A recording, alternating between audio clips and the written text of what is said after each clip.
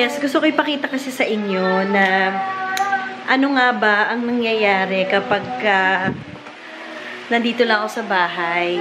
So ngayon, gusto ko i-share sa inyo kung papaano ako bilang isang nanay kung wala ang asawa ko. Kasi ngayon si Mark ay nasa Bali, Indonesia. Nagkaroon sila ng show doon. And today is Sunday. At bukas may school si Pele. So gusto kong umpisahan ang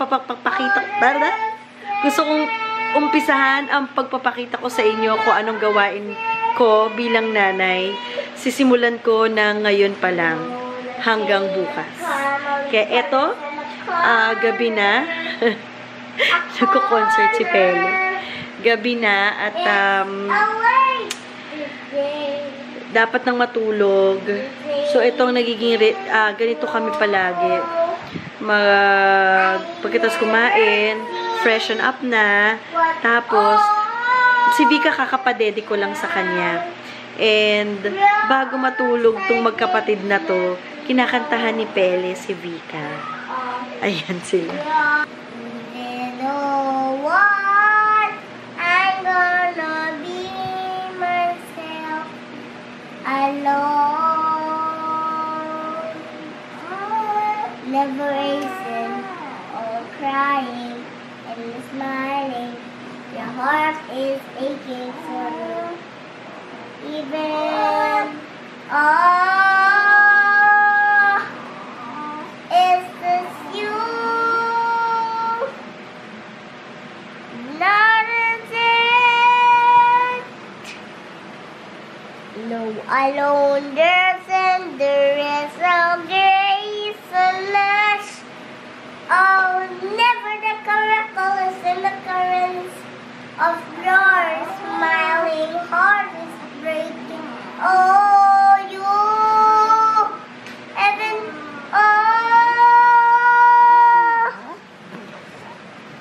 no to me, even you're smiling. Well, your heart breaks, it means it's aching. Yes, yan ang laging nangyayari. So ngayon, tuwa naman si Vika kay Pele. Ayan. Tapos siguro, yan, gagawin ni Pele yan for ilang minutes. Kung di pa rin matulog si Vika, kailangan ko na siyang patulugin kasi maaga pang school niya tomorrow. Kaya, yan. I love you, Mama. $60. Ako maglalavlag sa'yo ay kili-kili lang singkit. Hindi kili-kili. Ganito kami. Ito, pag si Pele, tinatry kong patulugin. Ang tagal bago matulog. Ang dami na naming napag-usapan. Pele, ano ba yan? O, game. Halika. Mama! Halika, dali. Oh, kwento-kwento. Dali. What are you going to do tomorrow? School, no play water. Play what? No playing water because? Lagnat, cold. Aray!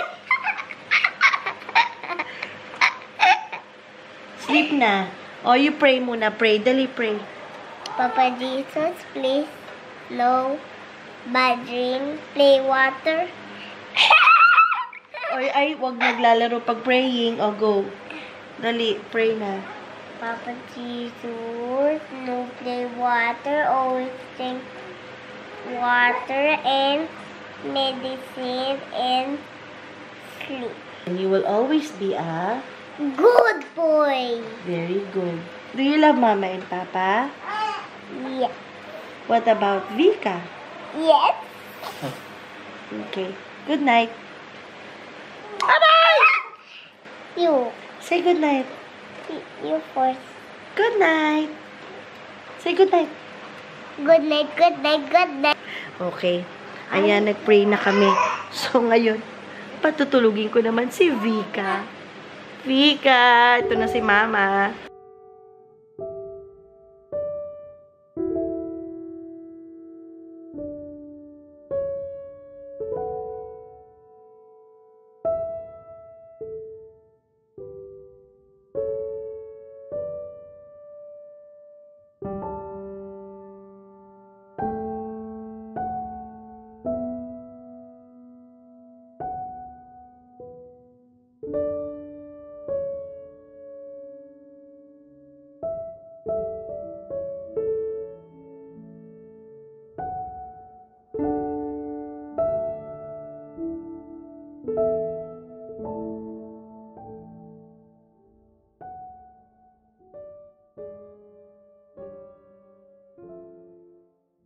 Hindi pa rin sila natutulog, dalawa. Ito si Pele, gising pa rin. At si Vika din gising pa. Pero minsan, meron akong ginagawa para makatulog sila. So, meron akong music. Tapos, meron akong binubuksan na ilaw para maaliw sila. Tapos, parang nagsiset yun ng mood na matutulog na sila. Ito yung ilaw. Wait lang, ha? Kailangan patayin to. Yan. Si Vika naaaliw dyan sa ilaw na yan.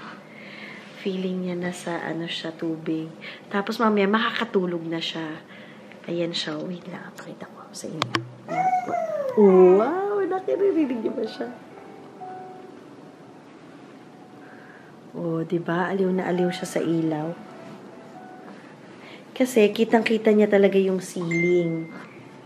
Diba? Oh, bongga yung ilaw na yan. Kahit ako naaantok ako dyan sa ilaw na yan. Kasi itong nakikita ko, ayan.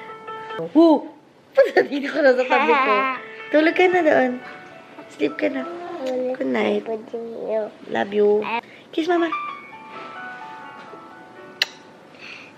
Tingnan nga natin. Mukhang tulog na tong isa. Ay, nakatulog na. Very good, Pele. Very good. Itong isang to, hindi pa. Sleep ka na. Oo. Sleep na ikaw. Si Kuya, sleep na. Sleeping na si Kuya. Ikaw. Sleep na ikaw, anak. Ha? Sleep na, Vika. Good night. Good night. Sleep na ikaw. Anong gusto mo? Dahil ayaw pa niya matulog, eto na at magpapadede na tayo.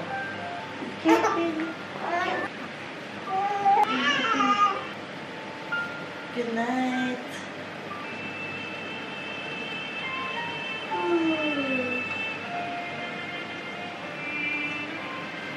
Tingnan nga natin kung nakatulog na tong si Bulilit. Yan. Tulog na siya. Pagkatapos kasi magdede, nilagay ko na siya dun sa playpen niya. Kasi gusto ko sana matuto siya na matulog ng mag-isa, hindi yung lagi na lang karga, diba? Anong oras na ba? 11:41 na. 11, 12, 1, siguro mga 1 or 2, magdedede na siya ulit. Tapos, gising ako ng 5 o'clock para mag-prepare na para kay Pele.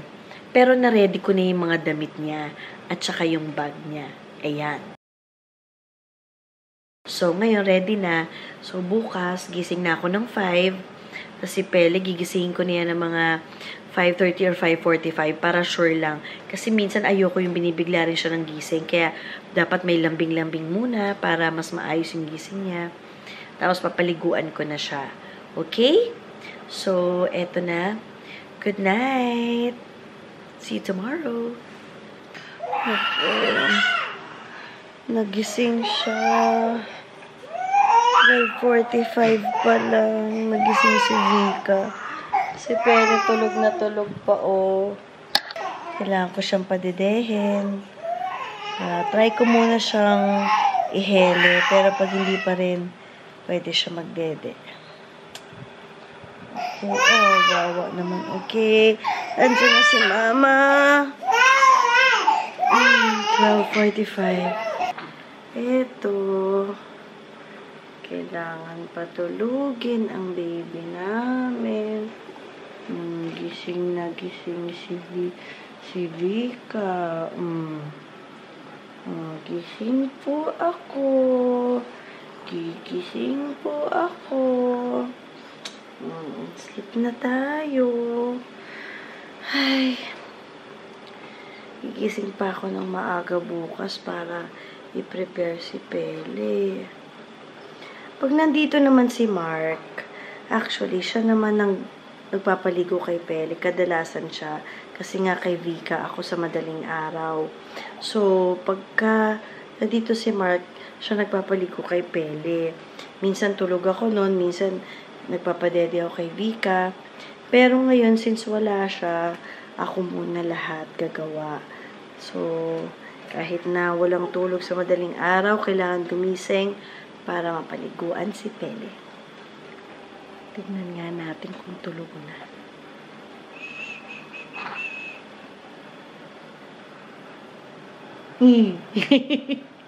Nakadilat pa. Akala ko tulog ka na. Dilat ka pa pala. Sige, try pa natin. Akala ko tulog na. Gising pa pala siya. Sige, try pa.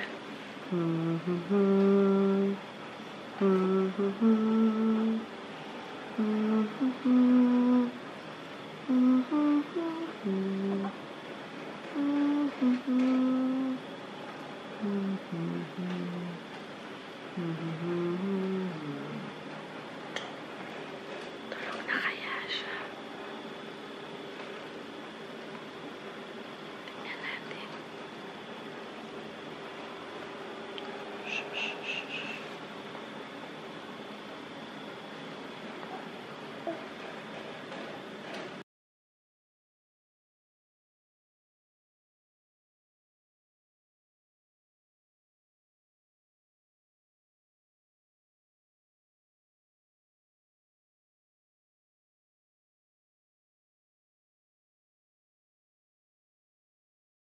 Tulog na. Nababa ko na siya.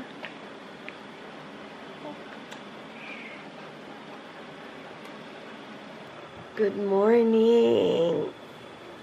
5 o'clock na ng umaga. Kailangan ko lang tumayo kasi papaliguan na si Pele. Eto na. Tignan natin kung paano siya gigising ng maayos. You know, ang nangyari, madaling araw. Umiyak si Vika. Excuse me. At kailangan siyang gising. At kailangan siyang buhatin at padidehin. Kaya ang ending, ayan, tulog na tulog. Tulog na tulog ang aming pisngi. Ay, naku.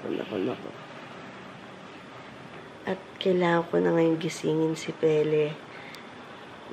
Actually, pwedeng mga 5:30 ko pa siya gisingin. 5:30 ko na lang gisingin para makatulog pa siya. Pele! You're awake! You're awake na? Why are you awake? It's so early pa, Pele. Why are you awake? Kanina ka pagising? Say good morning. Yan ang masarap na gising. Nakasmile agad. Good morning. Say good morning. Good morning. Gising ka na? Excited ka mag-school, no? Usually, nahirapan akong gisingin siya. Pero, ngayon, aga niya nagising. Aba, na-excite siyang pumasok kasi no Friday, hindi siya nakapasok sa school dahil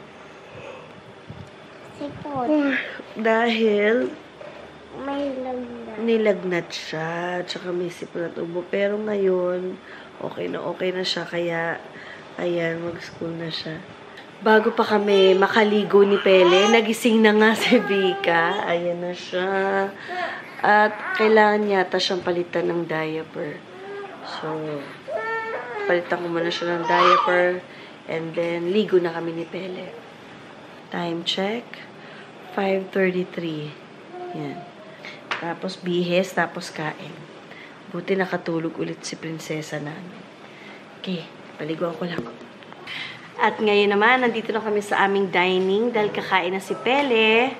Habang si Vika ay tulog pa rin. So, kakain na kami. Dahil aalis na kami mamaya-maya.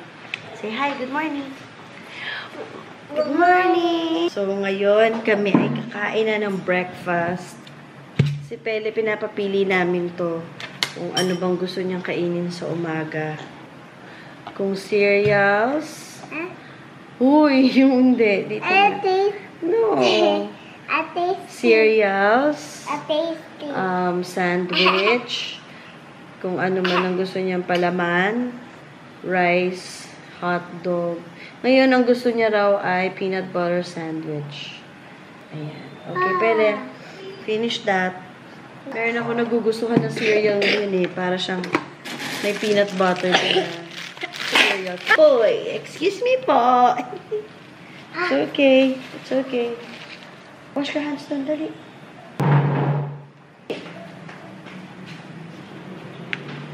Pag ganitong breakfast, dito kami nagkakaroon ng magandang conversation. Dito ko siya sasabihan na maging mabait siya sa school. Tapos, maging mabait siya sa classmates niya at sundin niya palagi yung teacher niya. Tapos, minsan dito rin siya nagkukwento kung ano yung usually nangyayari din sa school. Basta pag breakfast, yan, kwentuhan kami. What's your kwento for today? Red blood cell and white blood cell. Red blood cells and white blood cells. Wow, ang lalim ha. O sige, what about it? The red blood cells are holding a bubble. Its name is oxygen. Oh, really? Okay. White blood cell, the white blood cell is a fighting. It's a farting. Farting? Fighting, okay. It's fighting the germs. Oh! Red blood. Parang may doktor na ako ha. And then, there's a doctor at my school. Tapos, he's a doctor heart. He's a doctor, he's a heart doctor, and he explained everything about the heart. Konti lang. Konti lang po. Po. Say, konti lang po, mama. Konti lang po, mama. Okay, very good. Tapos, he's telling me that your heart is big than your fist. Oh, the heart is as big as your fist. So, can I see your fist? Wow, small pa yung heart ni Pele, mama. Big. This is our heart together. Huwag ka maingay, natutulog na si Vika. Pele, look at mama. Remember later? No play what? No playing of water. And when you cough, you cover your mouth. Okay? I will put tissue inside your pocket. So, when you feel like coughing, you get the tissue and you cover your mouth. Okay? Eto na nga, hatid ko na si Pele. Dito ako nauupo sa may tabi ni Pele, pero inuusog ko ng medyo forward. Tapos si Pele nandyan sa bandang likod. Tapos si Vika nandito. Para pareho ko silang mabilis ma-reach. So, ngayon, nakakatuwa kasi the whole biyahe namin, tulog lang ang aming baby girl. At kami ni Pele ay eto. Kasi, ang biyahe namin, papunta, from dun sa bahay namin, papunta sa school ni Pele, kung walang traffic, pwedeng sabihin natin 15 minutes. Pero, dahil sa grabe ng traffic ng ganito kaaga, inaabot kami minsan na 1 oras. Minsan, pag hindi niya nauubos yung pagkain sa bahay, tapos kailangan namin umalis, minsan dinadala niya na dito yung pagkain. Pero, at dito niya tinatapos yung pagkain. Pero, dahil naubos niya agad yung tinapay niya, yan, nag-rest na lang siya. Ginawa ko lang kanina, nag-shower lang muna ako para maihatid ko siya. Tapos pagkahatid ko sa kanya, doon ko naman gagawin yung mga ilang chores ko pang kailangan gawin sa bahay. So ngayon, kami ay kasalukuyang nata-traffic. Hi! It's too bright. What are you going to do in school? What do I always remind you? Ano sinasabi ko sa'yo pag pupunta ka na sa school? Listen to your teacher. No playing water. Dito na kami sa school niya. Let's go.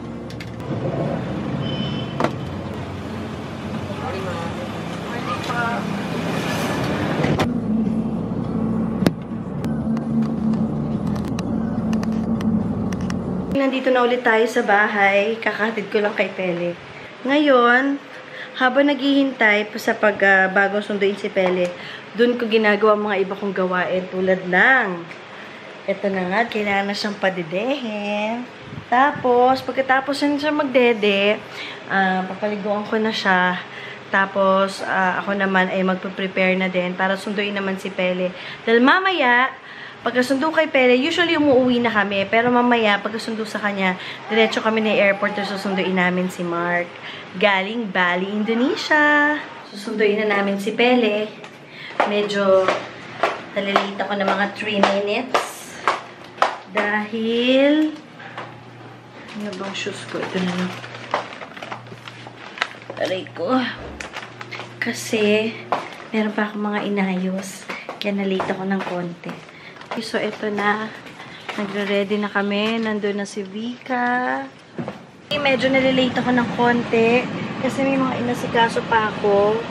Ito kasing si Vika, binihisan ko pa eh. Oh. Hello po! Hello po! Sa inyo po!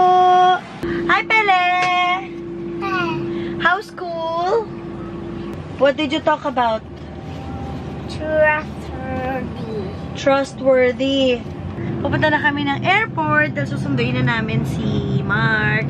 Pero dadaan muna kami ng lunch para on the way nagla-lunch na. At yung bulilit, oh.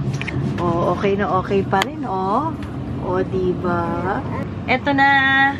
Nandito na si Mark. Dumating na siya at susunduin na namin siya sa Bay 5. And we are so excited. At ayun na nga. Sana nagustuhan nyo ang pag-share ko sa inyo ng pagiging nanay ng wala munang katuwang dahil nagwo-work ang asawa. Pero sana nag-enjoy kayo. Ayan na, namimiss na nung isa yung papa niya. Oh. Thank you for watching! Thank you, thank you! Bay 5! Eto na kami! Ayan na! 1, 2, 3!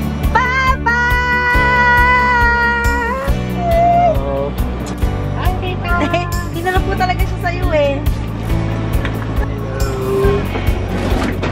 Papa, may mission! Natulog yan eh. Uy, ano masasabi mo na dito na si Papa? Nahiya pa ah.